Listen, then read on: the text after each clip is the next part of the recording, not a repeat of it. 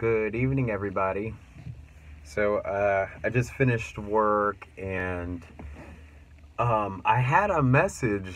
Um, so, I guess this will be like my update video. Like, I really wanted to just give everyone some updates. I'm going over a lot of information, a lot of data, and because of my work schedule, I just been so bombarded. But it is so imperative. Tomorrow morning, it begins a new gateway. Um, and what I mean by gateway is there are these loopholes that open, uh, and I'm going to go over the whole month of November's gateways and these loopholes, these openings, these times where events will happen, and it's really just for it's good to know to put your positive intentions on those certain days because that's what helped magnify a lot of things. A lot of times people of dark purposes use those dates to do things such as, like, we already witnessed what happened at the synagogue last Saturday. If you did the calculations of the day, that was a um, 28th, correct?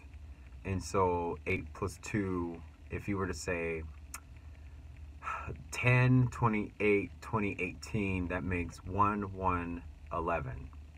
1 bracket, 1 bracket, 11.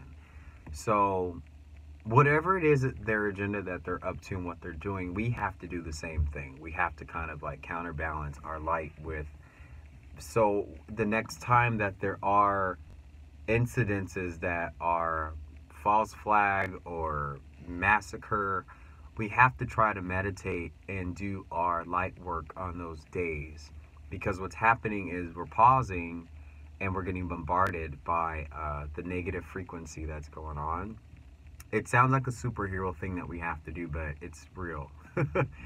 um, Tomorrow is another it's 11 bracket 1 bracket 11, and so something it just never fails that something will occur tomorrow, whether it's good or bad or indifferent. Of the light, I don't know. Of darkness, I don't know. But there are loopholes and gateways, and if we don't do anything, we just sit around, nothing magnifies, nothing elevates. Our ascension process stays idle. So we really got to get this up and going, because time is kind of short before something's gonna come up, and then we're all in trouble. Not to put fear out there.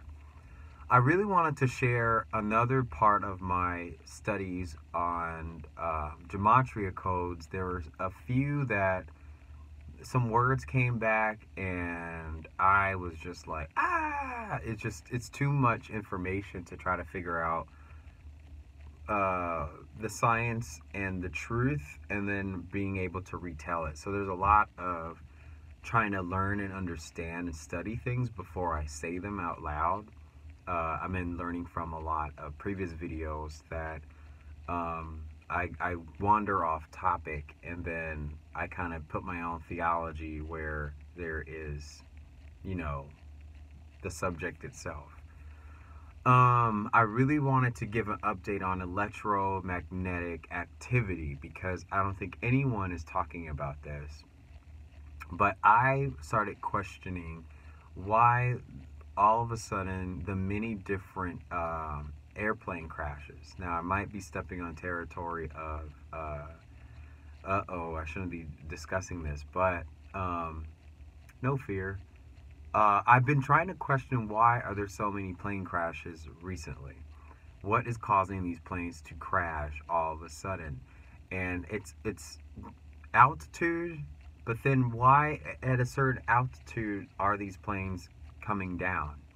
And so I think there is, and then someone gave me some data of affirmation today, which I'll go through and I'll share with everybody. But I think there's like a little bit of electromagnetic activity that's happening above the magnetosphere, or it's coming down from the stratosphere into Earth, because our ozone layer is all busted.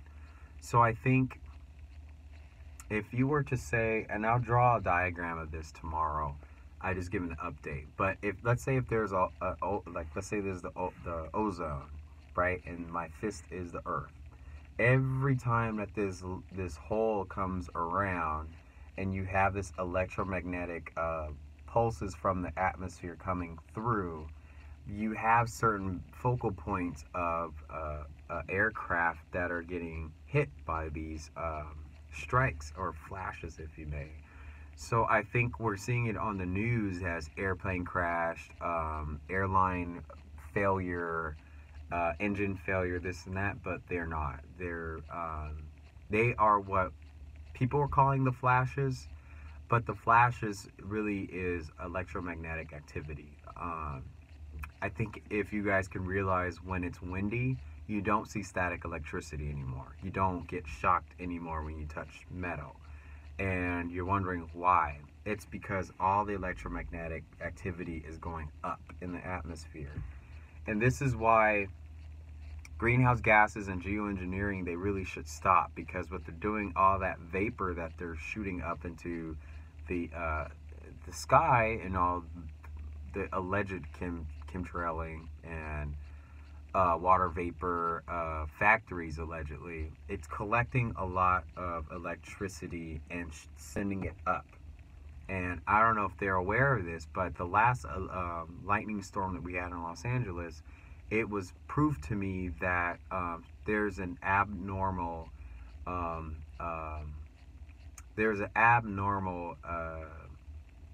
what am I trying to say?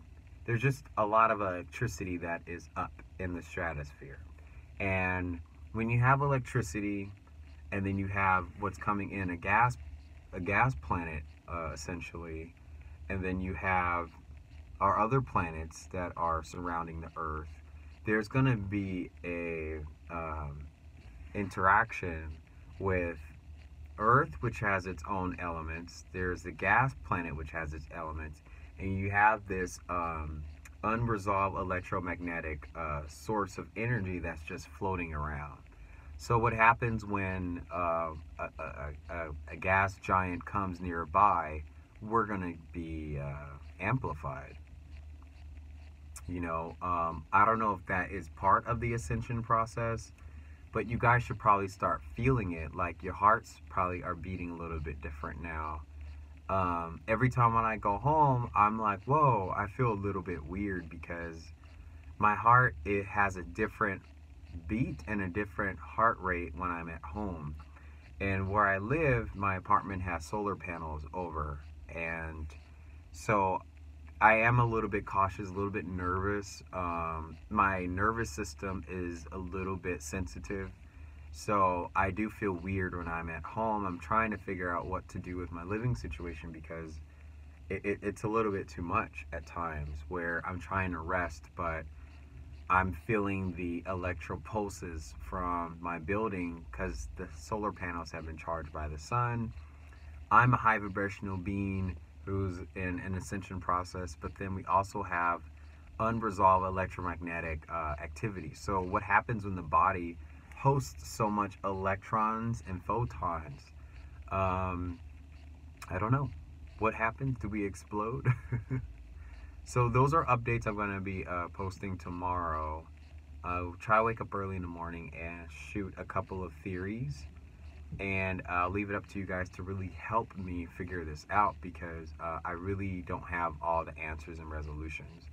A lot of people go to my channel to get answers, but I really would like to have us all work together at trying to figure this out too.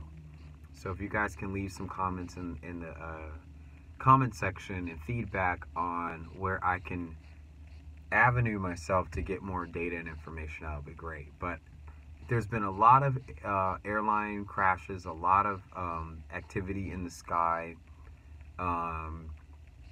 It could be from these ships, if you may, allegedly, or these aircraft unidentified that are coming in and through and out. Maybe it's a whole different source of energy that we're unaware of, but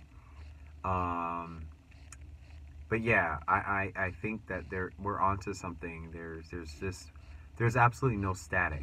I mean, you guys saw the video when I was at the windstorm. I should have been shocked. There should have been static electricity. It's not on the surface of the earth. It's way up in the stratosphere. So what took all the electricity up? I don't know. Or what is collecting our electricity? I don't know. Alrighty, everybody, I'll let you go. This was my update. Aaron Davis with Words for Wisdom, and I will talk to you guys later. Bye.